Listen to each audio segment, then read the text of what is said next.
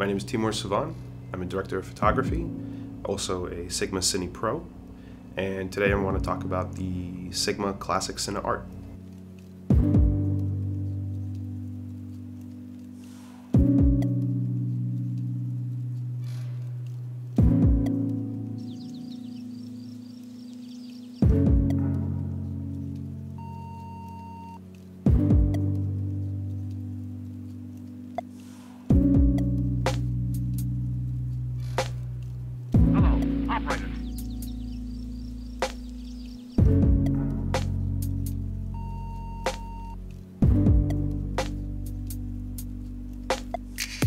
I think what Sigma wanted to get across, or even just to see and find out what their capabilities were, was just, they were an aggressive, charismatic set of lenses. The flares are very strong. You look at them funny and they flare. The lights don't even have to be in frame and they will flare. Any errant photon, it takes it, bounces it around the inside and spits it somewhere on the sensor. You don't know where. So they have this energetic flare that kind of moves across the frame. If it's a point source, it's really defined and clean. If it's a soft source, it's very hazy and kind of floats out over, clouding the frame up. But in a good way, not in a aesthetically unpleasing way. So I think the job was really more to just put them through a pace and see what they can do, and kind of beat them up a little bit.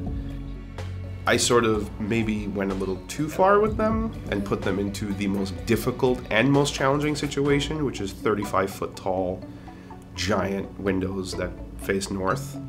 So going into post, I think the only concerns we had was a little bit of a concern on set, which is in some of the shots, specifically the one sideways tracking through the hallway where it kind of goes through the pillars and she's backlit by the windows.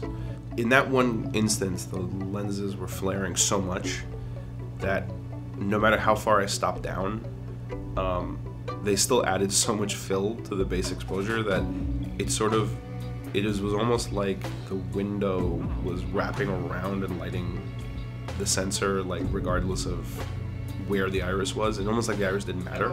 All it did was kind of change the direction and rotation of the flare a little bit. So I was kind of worried about what was going to be in there, and on set it looked extremely overexposed and it looked concerning. So it's kind of like, let's see how this shot works out.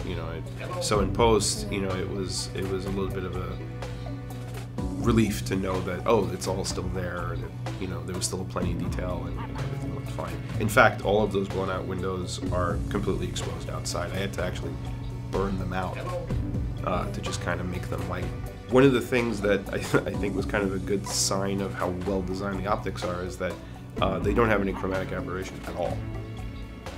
Even without the coatings, they're designed well enough that they don't have that one flaw, which is usually a telltale sign for older optics. But what's cool about that is that you get all the good stuff. You get the softness, you get the vignetting, you get the flaring, you get the resolution fall off into the corners, but without the one thing that's ugly.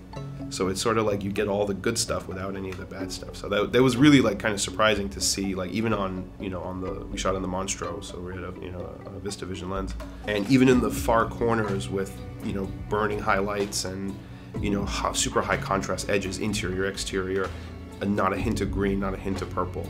So it brings the image into this kind of interesting place where the natural defect that your eyes normally go to were not there, and you kind of helped focus the attention back to what was important, which was, the dancer.